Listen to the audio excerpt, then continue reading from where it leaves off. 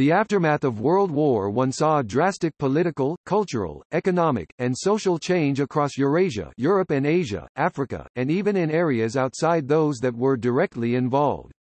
4 empires collapsed due to the war, old countries were abolished, new ones were formed, boundaries were redrawn, international organizations were established, and many new and old ideologies took a firm hold in people's minds.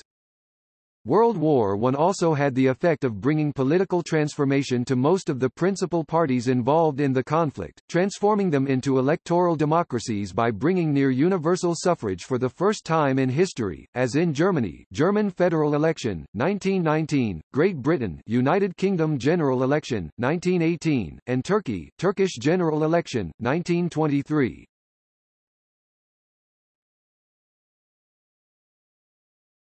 Topic: Blockade of Germany. Through the period from the armistice on the 11th of November 1918 until the signing of the peace treaty with Germany on the 28th of June 1919, the Allies maintained the naval blockade of Germany that had begun during the war. As Germany was dependent on imports, it is estimated that 523,000 civilians had lost their lives. N. P. Howard, of the University of Sheffield, claims that a further 250,000 more died from disease or starvation in the 8-month period following the conclusion of the conflict. The continuation of the blockade after the fighting ended, as author Robert Leckie wrote in Delivered from Evil, did much to torment the Germans, driving them with the fury of despair into the arms of the devil. The terms of the armistice did allow food to be shipped into Germany, but the Allies required that Germany provide the means, the shipping, to do so. The German government was required to use its gold reserves, being unable to secure a loan from the United States. Historian Sally Marks claims that while Allied warships remained in place against a possible resumption of hostilities, the Allies offered food and medicine after the armistice, but Germany refused to allow its ships to carry supplies. Further, Marx states that despite the problems facing the Allies, from the German government, Allied food shipments arrived in Allied ships before the charge made at Versailles. This position is also supported by Elizabeth Glaser, who notes that an Allied task force, to help feed the German population, was established in early 1919 and that by May 1919, Germany became the chief recipient of American and Allied food shipments. Glaser further claims that during the early months of 1919, while the main relief effort was being planned, France provided food shipments to Bavaria and the Rhineland. She further claims that the German government delayed the relief effort by refusing to surrender their merchant fleet to the Allies. Finally, she concludes that the very success of the relief effort had in effect deprived the Allies of a credible threat to induce Germany to sign the Treaty of Versailles. However, it is also the case that for 8 months following the end of hostilities, the blockade was continually in place, with some estimates that a further 100,000 casualties among German civilians due to starvation were caused, on top of the hundreds of thousands which already had occurred. Food shipments, furthermore, had been entirely dependent on Allied goodwill, causing at least in part the post-hostilities irregularity.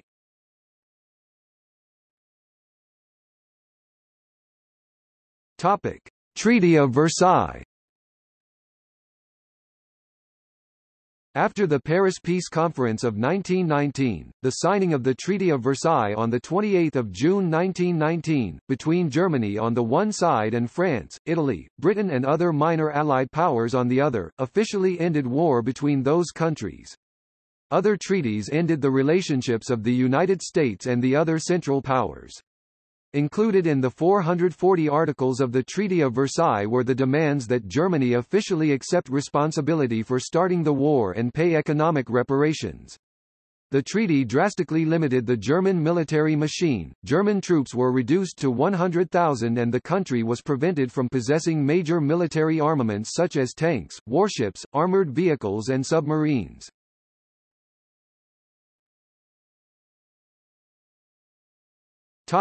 Influenza epidemic. Historians continue to argue about the impact the 1918 flu pandemic had on the outcome of the war. It has been posited that the Central Powers may have been exposed to the viral wave before the Allies. The resulting casualties having greater effect, having been incurred during the war, as opposed to the Allies who suffered the brunt of the pandemic after the armistice. When the extent of the epidemic was realized, the respective censorship programs of the Allies and Central Powers limited the public's knowledge regarding the true extent of the disease. Because Spain was neutral, their media was free to report on the flu, giving the impression that it began there. This misunderstanding led to contemporary reports naming it the Spanish flu. Investigative work by a British team led by virologist John Oxford of St Bartholomew's Hospital and the Royal London Hospital, identified a major troop staging and hospital camp in Étaples, France as almost certainly being the centre of the 1918 flu pandemic. A significant precursor virus was harboured in birds, and mutated to pigs that were kept near the front. The exact number of deaths is unknown, but about 50 million people are estimated to have died from the influenza outbreak worldwide. In 2005, a study found that, the 1918 virus strain developed in birds and was similar to the bird flu that in the 21st century spurred fears of another worldwide pandemic, yet proved to be a normal treatable virus that did not produce a heavy impact on the world's health.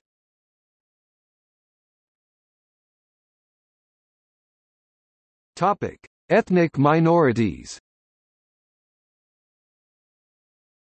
The dissolution of the German, Russian, Austro-Hungarian and Ottoman empires created a number of new countries in Eastern Europe and the Middle East.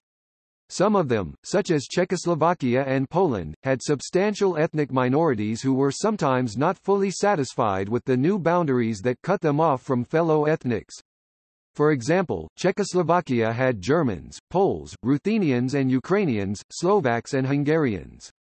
The League of Nations sponsored various minority treaties in an attempt to deal with the problem, but with the decline of the League in the 1930s, these treaties became increasingly unenforceable.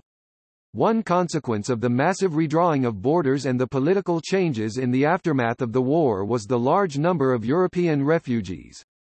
These and the refugees of the Russian Civil War led to the creation of the Nansen Passport.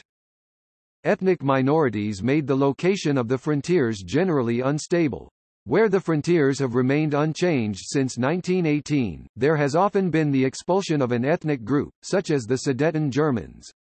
Economic and military cooperation amongst these small states was minimal, ensuring that the defeated powers of Germany and the Soviet Union retained a latent capacity to dominate the region. In the immediate aftermath of the war, defeat drove cooperation between Germany and the Soviet Union, but ultimately these two powers would compete to dominate Eastern Europe.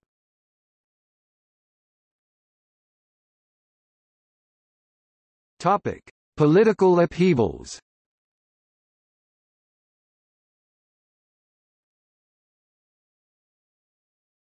Topic: New nations break free. German and Austrian forces in 1918 defeated the Russian armies, and the new communist government in Moscow signed the Treaty of Brest-Litovsk in March 1918. In that treaty, Russia renounced all claims to Estonia, Finland, Latvia, Lithuania, Ukraine, and the territory of Congress Poland, and it was left to Germany and Austria-Hungary to determine the future status of these territories in agreement with their population. Later on, Vladimir Lenin's government also renounced the Partition of Poland Treaty, making it possible for Poland to claim its 1772 borders. However, the Treaty of Brest-Litovsk was rendered obsolete when Germany was defeated later in 1918, leaving the status of much of Eastern Europe in an uncertain position.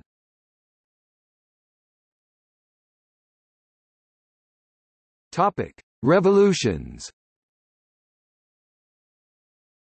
A far-left and often explicitly communist revolutionary wave occurred in several European countries in 1917 to 1920, notably in Germany and Hungary. The single most important event precipitated by the privations of World War I was the Russian Revolution of 1917.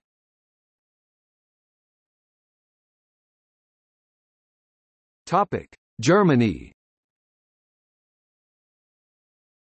In Germany, there was a socialist revolution which led to the brief establishment of a number of communist political systems in mainly urban parts of the country, the abdication of Kaiser Wilhelm II, and the creation of the Weimar Republic.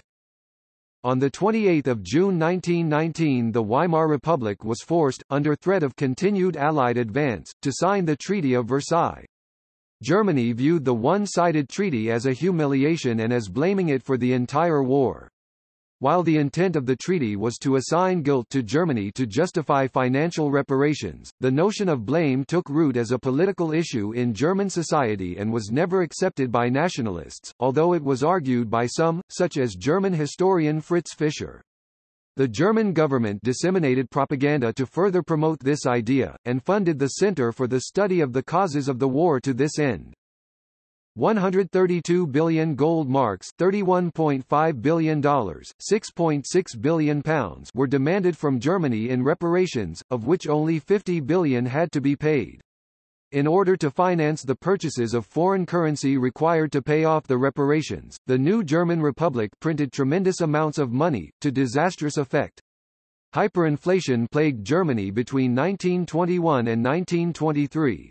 In this period the worth of fiat papermarks with respect to the earlier commodity goldmarks was reduced to 1 millionth of its value. In December 1922 the Reparations Commission declared Germany in default, and on the 11th of January 1923 French and Belgian troops occupied the Ruhr until 1925. The treaty required Germany to permanently reduce the size of its army to 100,000 men, and destroy their tanks, air force, and U-boat fleet. Her capital ships, moored at Scapa Flow, were scuttled by their crews to prevent them from falling into Allied hands. Germany saw relatively small amounts of territory transferred to Denmark, Czechoslovakia, and Belgium, a larger amount to France including the temporary French occupation of the Rhineland and the greatest portion as part of a re-established Poland. Germany's overseas colonies were divided between a number of Allied countries, most notably the United Kingdom in Africa, but it was the loss of the territory that composed the newly independent Polish state, including the German city of Danzig and the separation of East Prussia from the rest of Germany, that caused the greatest outrage. Nazi propaganda would feed on a general German view that the treaty was unfair. Many Germans never accepted the treaty as legitimate, and lent their political support to Adolf Hitler.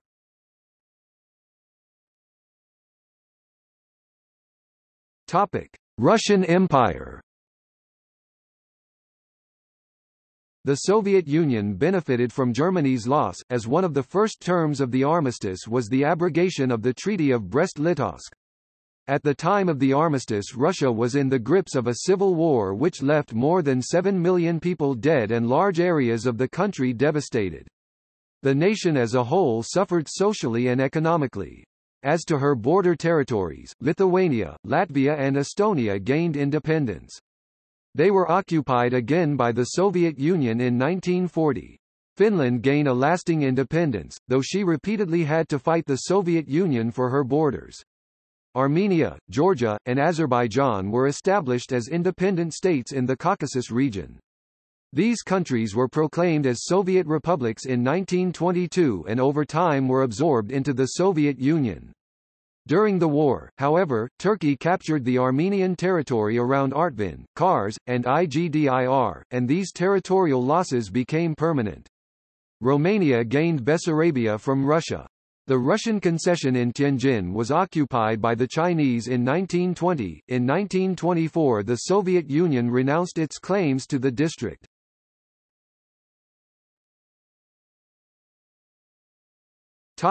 Austria-Hungary. With the war having turned decisively against the Central Powers, the people of Austria-Hungary lost faith in their allied countries, and even before the armistice in November, radical nationalism had already led to several declarations of independence in South-Central Europe after November 1918. As the central government had ceased to operate in vast areas, these regions found themselves without a government and many new groups attempted to fill the void. During this same period, the population was facing food shortages and was, for the most part, demoralized by the losses incurred during the war.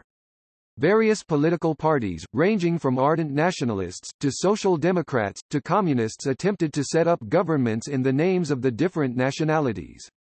In other areas, existing nation-states such as Romania engaged regions that they considered to be theirs. These moves created de facto governments that complicated life for diplomats, idealists, and the Western allies.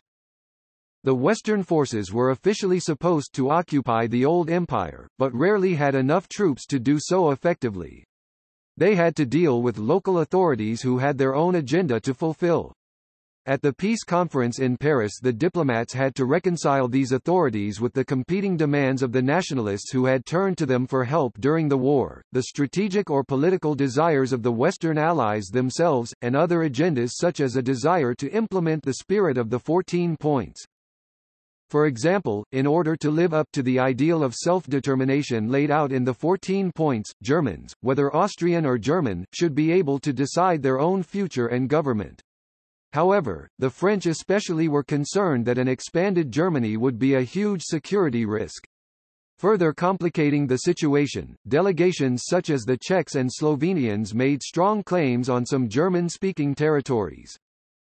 The result was treaties that compromised many ideals, offended many allies, and set up an entirely new order in the area.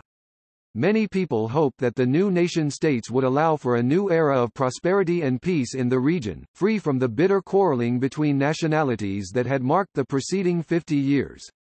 This hope proved far too optimistic.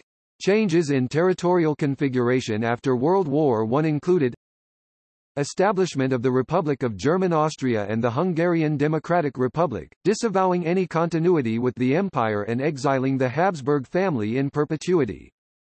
Borders of newly independent Hungary did not include two-thirds of the lands of the former Kingdom of Hungary, including areas where the ethnic Magyars were in a majority. The new Republic of Austria maintained control over most of the predominantly German-controlled areas, but lost various other German-majority lands in what was the Austrian Empire. Bohemia, Moravia, Opava Silesia and the western part of the Duchy of Szezin, Slovakia and Carpathian Ruthenia formed the new Czechoslovakia. Galicia, the eastern part of the Duchy of Szezin, northern county of Orava and northern Spiš were transferred to Poland. The southern half of the county of Tyrol and Trieste were granted to Italy. Bosnia and Herzegovina, Croatia, Slavonia, Dalmatia, Slovenia, Sirmia Banat, Bačka and Baranja were joined with Serbia to form the Kingdom of the Serbs, Croats and Slovenes, later Yugoslavia. Transylvania and Bukovina became parts of Romania. The Austro-Hungarian concession in Tianjin was ceded to the Republic of China. These changes were recognized in, but not caused by, the Treaty of Versailles. They were subsequently further elaborated in the Treaty of Saint-Germain and the Treaty of Trianon. The 1919 treaties generally included guarantees of minority rights, but there was no enforcement mechanism. The new states of Eastern Europe mostly all had large ethnic minorities. Millions of Germans found themselves in the newly created countries as minorities. More than 2 million ethnic Hungarians found themselves living outside of Hungary in Slovakia, Romania and Yugoslavia. Many of these national minorities found themselves in hostile situations because the modern governments were intent on defining the national character of the countries, often at the expense of the other nationalities. The interwar years were hard for religious minorities in the new states built around ethnic nationalism. The Jews were especially distrusted because of their minority religion and distinct subculture. This was a dramatic come down from the days of the Austro-Hungarian Empire. Although antisemitism had been widespread during Habsburg rule, Jews faced no official discrimination because they were, for the most part, ardent supporters of the multinational state and the monarchy. The economic disruption of the war and the end of the Austro-Hungarian customs union created great hardship in many areas. Although many states were set up as democracies after the war, one by one, with the exception of Czechoslovakia, they reverted to some form of authoritarian rule. Many quarreled amongst themselves but were too weak to compete effectively. Later, when Germany rearmed, the nation-states of South-Central Europe were unable to resist its attacks, and fell under German domination to a much greater extent than had ever existed in Austria-Hungary.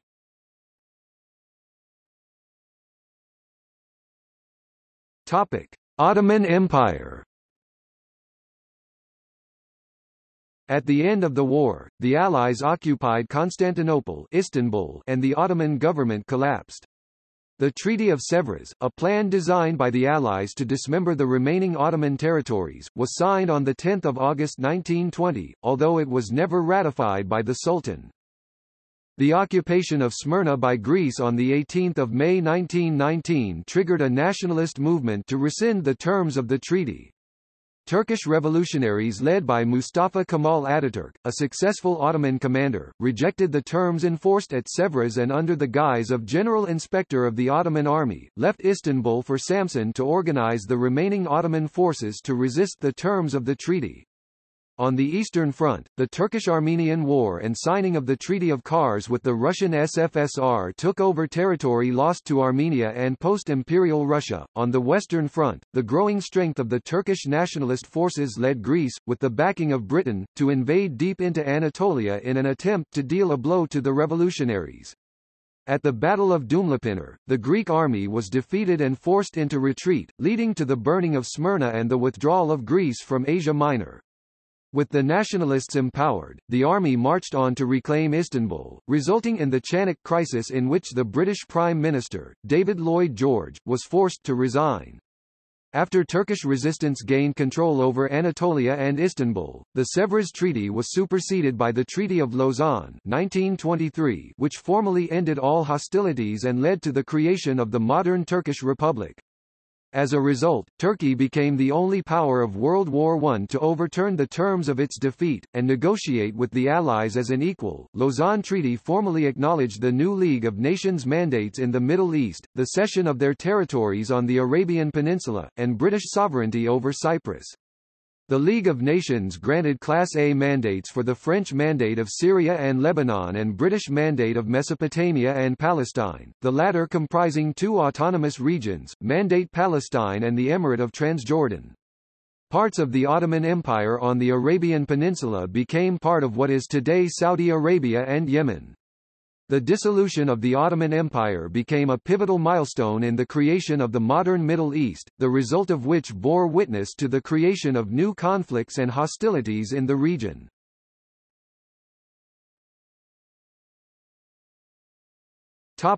Great Britain.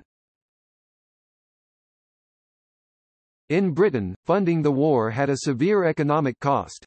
From being the world's largest overseas investor, it became one of its biggest debtors, with interest payments forming around 40% of all government spending. Inflation more than doubled between 1914 and its peak in 1920, while the value of the pound sterling consumer expenditure fell by 61.2%. Reparations in the form of free German coal depressed local industry, precipitating the 1926 general strike. British private investments abroad were sold, raising £550 million. However, £250 million in new investment also took place during the war. The net financial loss was therefore approximately £300 million, less than 2 years' investment compared to the pre-war average rate and more than replaced by 1928. Material loss was slight, the most significant being 40% of the British merchant fleet sunk by German U-boats. Most of this was replaced in 1918 and all immediately after the war. The military historian Corelli Barnett has argued that, "In objective truth, the Great War in no way inflicted crippling economic damage on Britain, but that the war crippled the British psychologically but in no other way." Less concrete changes include the growing assertiveness of Commonwealth nations.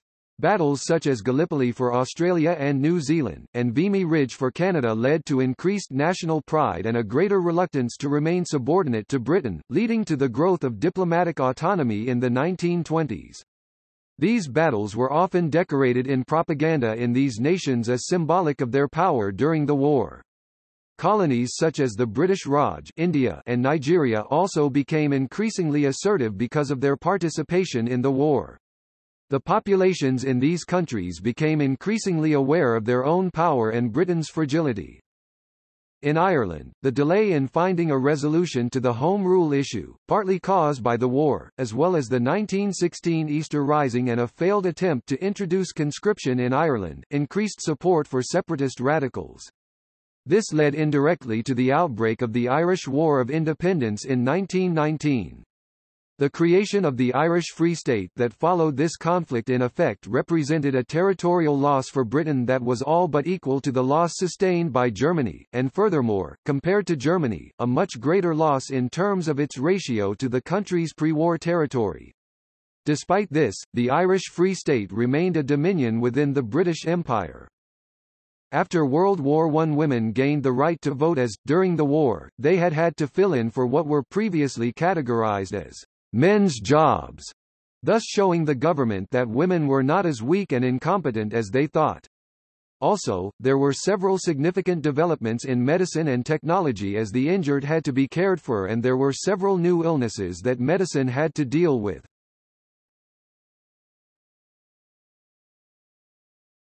Topic: United States.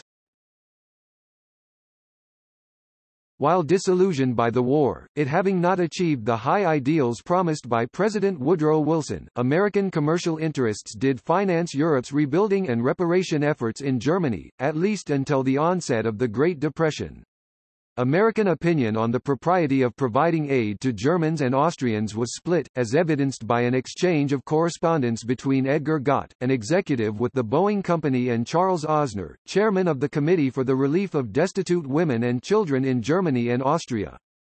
Gott argued that relief should first go to citizens of countries that had suffered at the hands of the Central Powers, while Osner made an appeal for a more universal application of humanitarian ideals. The American economic influence allowed the Great Depression to start a domino effect, pulling Europe in as well.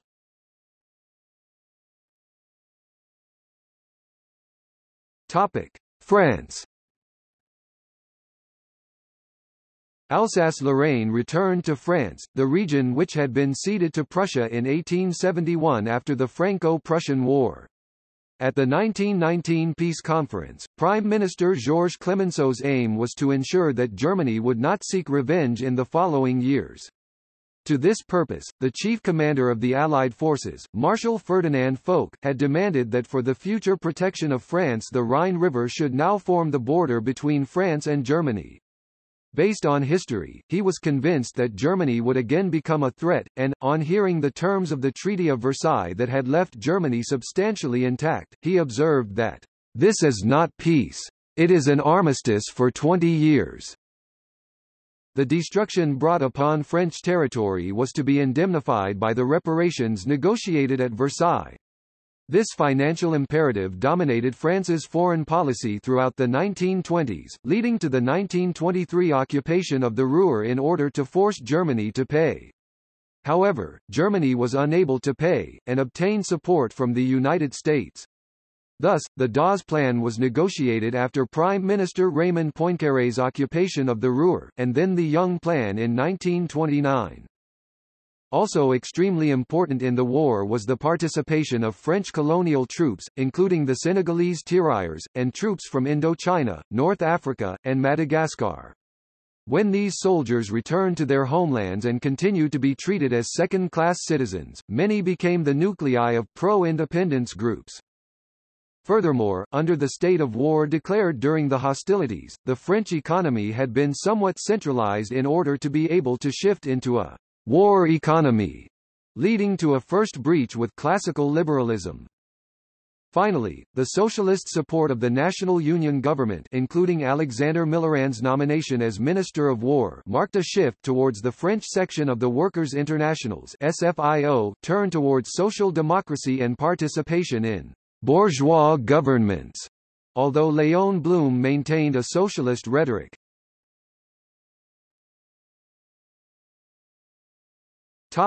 Italy. In 1882 Italy joined with the German Empire and the Austro-Hungarian Empire to form the Triple Alliance. However, even if relations with Berlin became very friendly, the alliance with Vienna remained purely formal, as the Italians were keen to acquire Trentino and Trieste, parts of the Austro-Hungarian Empire populated by Italians. During World War I, Italy aligned with the Allies, instead of joining Germany and Austria. This could happen since the alliance formally had merely defensive prerogatives, while the Central Empires were the ones who started the offensive. With the Treaty of London, Britain secretly offered Italy Trentino and Tyrol as far as Brenner, Trieste and Istria, all the Dalmatian coast except Fiume, full ownership of Albanian Valona and a protectorate over Albania, Antalya in Turkey and a share of the Turkish and German colonial empire, in exchange for Italy siding against the Central Empires. After the victory, Vittorio Orlando, Italy's president of the Council of Ministers, and Sidney Sonnino, its foreign minister, were sent as the Italian representatives to Paris with the aim of gaining the promised territories and as much other land as possible. In particular, there was an especially strong opinion about the status of Fiume, which they believed was rightly Italian due to Italian population, in agreement with Wilson's 14 points, the ninth of which read, "A readjustment of the frontiers of Italy should be effected along clearly recognizable lines of nationality." Nevertheless, by the end of the war the Allies realized they had made contradictory agreements with other nations, especially regarding Central Europe and the Middle East. In the meetings of the Big Four, in which Orlando's powers of diplomacy were inhibited by his lack of English, the great powers were only willing to offer Trentino to the Brenner, the Dalmatian port of Zara, the island of Lagosta and a couple of small German colonies. All other territories were promised to other nations and the great powers were worried about Italy's imperial ambitions. Wilson, in particular, was a staunch supporter of Yugoslav rights on Dalmatia against Italy and despite the Treaty of London which he did not recognize. As a result of this, Orlando left the conference in a rage. This simply favored Britain and France, which divided among themselves the former Ottoman and German territories in Africa. In Italy, the discontent was relevant. Irredentism, see Irredentismo, claimed Fiume and Dalmatia as Italian lands. Many felt the country had taken part in a meaningless war without getting any serious benefits. This idea of a mutilated victory, Vittoria mutilata, was the reason which led to the Impresa di Fiume, Fiume exploit. On September 12, 1919, the nationalist poet Gabriele D'Annunzio led around 2,600 troops from the Royal Italian Army, the Granatieri di Sardegna, nationalists and irredentists, into a seizure of the city, forcing the withdrawal of the inter-allied American, British and French occupying forces. The mutilated victory, Vittoria mutilata, became an important part of Italian fascism propaganda.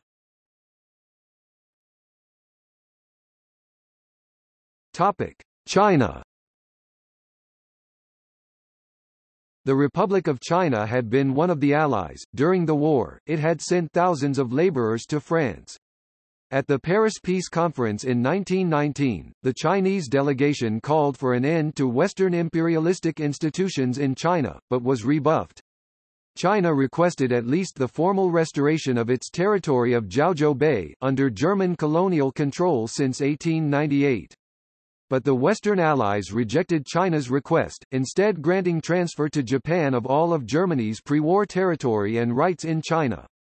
Subsequently, China did not sign the Treaty of Versailles, instead signing a separate peace treaty with Germany in 1921. The Austro-Hungarian and German concessions in Tianjin were placed under the administration of the Chinese government. In 1920 they occupied the Russian area as well. The Western Allies' substantial accession to Japan's territorial ambitions at China's expense led to the May 4 movement in China, a social and political movement that had profound influence over subsequent Chinese history. The May 4 movement is often cited as the birth of Chinese nationalism, and both the Kuomintang and Chinese Communist Party consider the movement to be an important period in their own histories.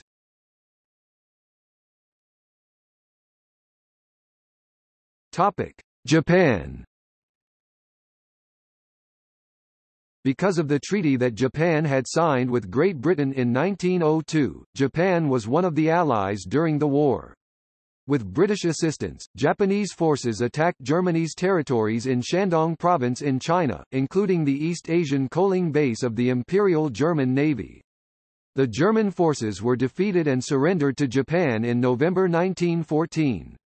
The Japanese Navy also succeeded in seizing several of Germany's island possessions in the Western Pacific, the Marianas, Carolines, and Marshall Islands.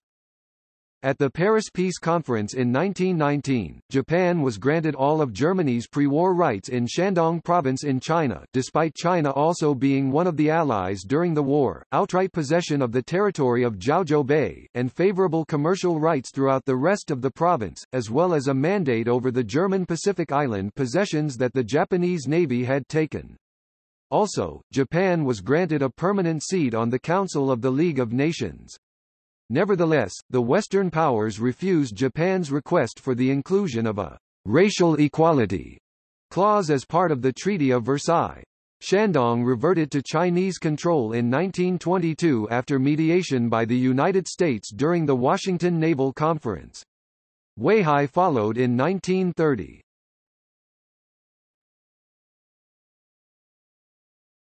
Topic: Territorial gains and losses.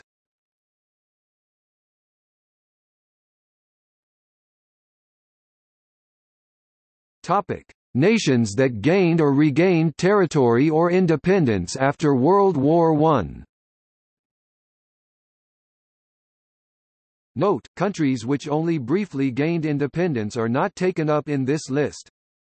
Australia gained control of German New Guinea, the Bismarck Archipelago and Nauru. Austria split from the Austro-Hungarian Empire. Belgium gained control of Eupen Malmedy and the African territories of Rwanda-Urundi from the German Empire. Czechoslovakia split from the Austro-Hungarian Empire. Danzig, semi-autonomous free city with independence from the German Empire. Denmark gained control of Nordschleswig after a referendum from the German Empire. Estonia independence from the Russian Empire. Finland independence from the Russian Empire. France gained Alsace-Lorraine as well as various African colonies from the German Empire, and Middle East territories from the Ottoman Empire. The African and Middle East gains were officially League of Nations mandates. Greece gained Western Thrace from Bulgaria. Hungary split from the Austro-Hungarian Empire. Ireland, Irish Free State, approximately 5/6 of the island, gained independence from the United Kingdom but still part of the British Empire. Italy gained South Tyrol, Trieste, Istria Peninsula and Zadar from the Austro-Hungarian Empire. Japan gained Jiaozhou Bay and most of Shandong from China and the South Pacific Mandate, both controlled by German Empire before the war. Latvia independence from the Russian Empire. Lithuania independence from the Russian Empire. New Zealand gained control of German Samoa. Poland recreated from parts of the Austro-Hungarian, German, and Russian empires. Romania gained control of Transylvania from the Austro-Hungarian Empire, Dobruja from Bulgaria, and Bessarabia from the Russian Empire. South Africa gained control of Southwest Africa. United Kingdom gained League of Nations mandates in Africa and the Middle East. Yugoslavia, as the successor state of the Kingdom of Serbia. Topic: Nations that lost territory or independence after World War I. Austria, as the successor state of Cisleithania and the Austro-Hungarian Empire. Bulgaria lost Western Thrace to Greece, also lost a part of Eastern Macedonia to Serbia, Yugoslavia. China temporarily lost Jiaozhou Bay and most of Shandong to the Empire of Japan. Germany, as the successor state of the German Empire. Hungary, as the successor state of Transleithania and the Austro-Hungarian Empire. Montenegro declared union with Serbia and subsequently became incorporated into Yugoslavia. Russian SFSR, as the successor state of the Russian Empire. Turkey, as the successor state of the Day Ottoman Empire. United Kingdom, lost most of Ireland as the Irish Free State, Egypt in 1922. Topic: Social trauma.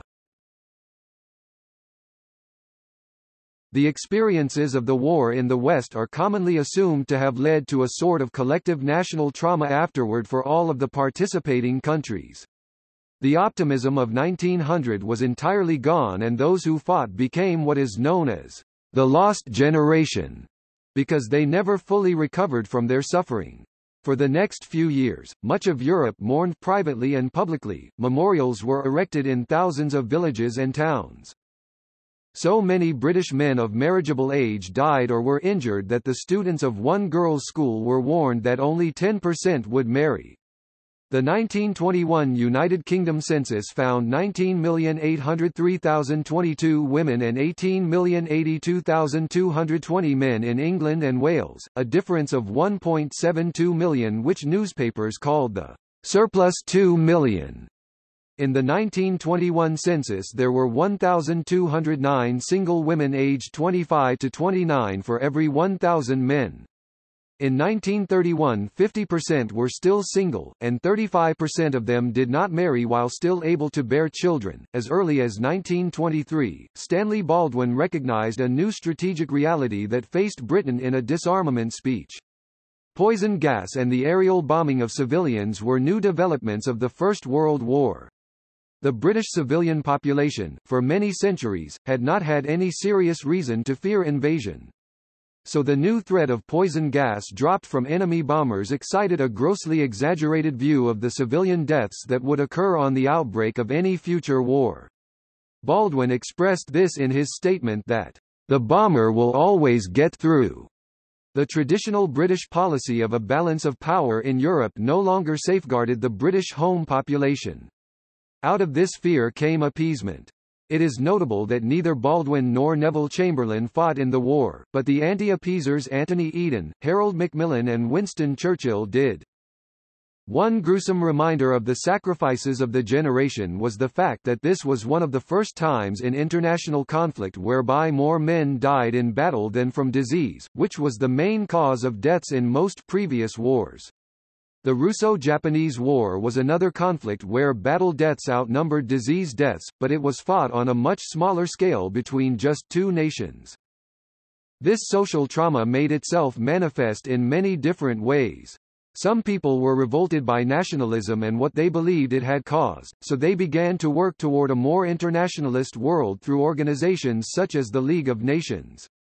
Pacifism became increasingly popular. Others had the opposite reaction, feeling that only military strength could be relied upon for protection in a chaotic and inhumane world that did not respect hypothetical notions of civilization. Certainly a sense of disillusionment and cynicism became pronounced. Nihilism grew in popularity. Many people believed that the war heralded the end of the world as they had known it, including the collapse of capitalism and imperialism. Communist and socialist movements around the world drew strength from this theory, enjoying a level of popularity they had never known before. These feelings were most pronounced in areas directly or particularly harshly affected by the war, such as Central Europe, Russia and France. Artists such as Otto Dix, George Grosz, Ernst Barlach, and Kata Kollwitz represented their experiences, or those of their society, in blunt paintings and sculpture. Similarly, authors such as Erich Maria Remarque wrote grim novels detailing their experiences. These works had a strong impact on society, causing a great deal of controversy and highlighting conflicting interpretations of the war. In Germany, nationalists including the Nazis believed that much of this work was degenerate and undermined the cohesion of society as well as dishonoring the dead.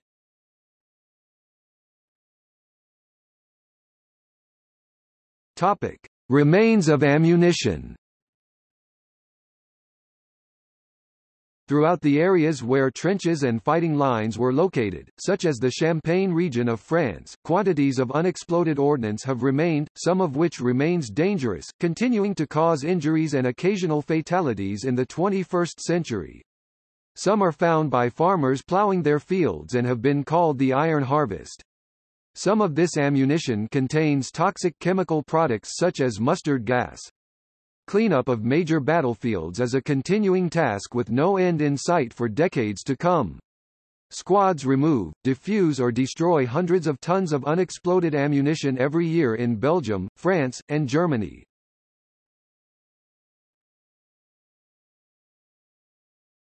Topic: Memorials.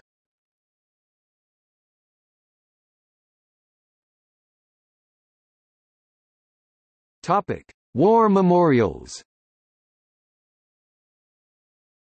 Many towns in the participating countries have war memorials dedicated to local residents who lost their lives.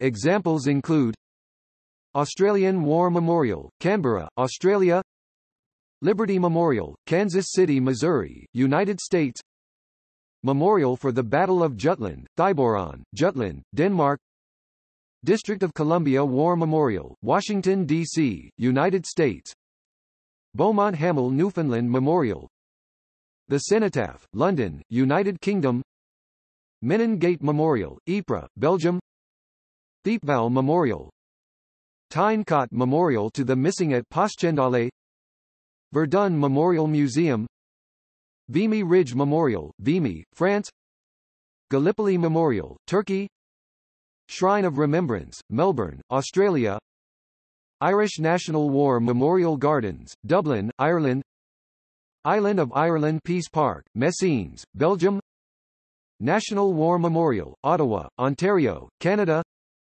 National War Memorial, St. John's, Newfoundland, Canada; Kriegerdenkmal auf dem Neroberg, Wiesbaden, Hessen, Germany; Sacrario Militare di Retipulia, Fogliano Retipulia, Italy; Mausoleum of Maricesti, Romania. Topic: Tombs of unknown soldiers. Monument to the Unknown Hero, Belgrade, Serbia; Amar Jawan Jyoti, New Delhi, India; Tomb of the Unknown Soldier, Ottawa, Ontario, Canada; Arc de Triomphe, Paris, France; The Tomb of the Unknown Warrior in Westminster Abbey, London, United Kingdom; Tomb of the Unknowns, Arlington National Cemetery, Virginia, United States; Tomba del Milite Ignoto, Rome, Italy; Australian War Memorial, Canberra, Australia; New Zealand Tomb of the Unknown Warrior, Wellington, New Zealand; Tomb of the Unknown Soldier, Syntagma Square, Athens, Greece; Tomb of the Unknown Soldier, Bucharest, Romania. Topic. See also: International relations, 1919 to 1939; Revolutions of 1917 to 1923; Interwar period. Topic. Notes.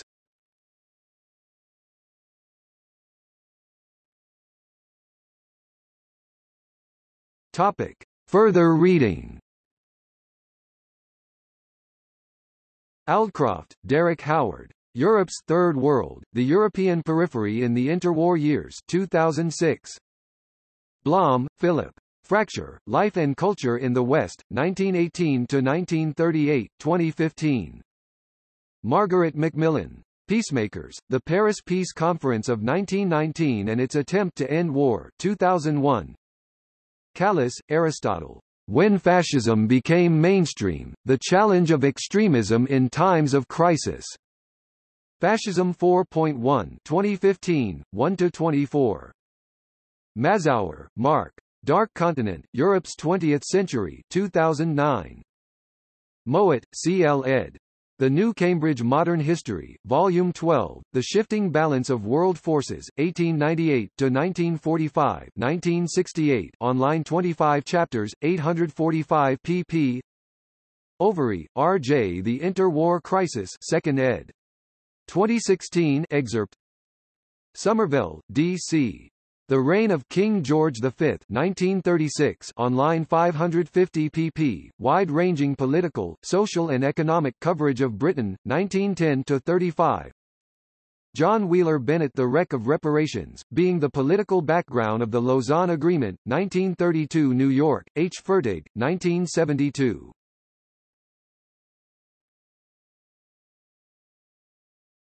Topic. External links. Post-war, in, 1914–1918 online. International Encyclopedia of the First World War. Kitchen, James E., Colonial Empires After the War, Decolonization, in, 1914–1918 online. International Encyclopedia of the First World War. Bessel, Richard, Post-War Societies, in, 1914–1918 online. International Encyclopedia of the First World War. Rothermund, Dietmar, Post-War Economies, in, 1914–1918 online. International Encyclopedia of the First World War. Sharp, Alan, The Paris Peace Conference and Its Consequences, in, 1914–1918 online. International Encyclopedia of the First World War. First World War. Com. A Multimedia History of World War I. The War to End All Wars on BBC site. The Heritage of the Great War. The British Army in the Great War.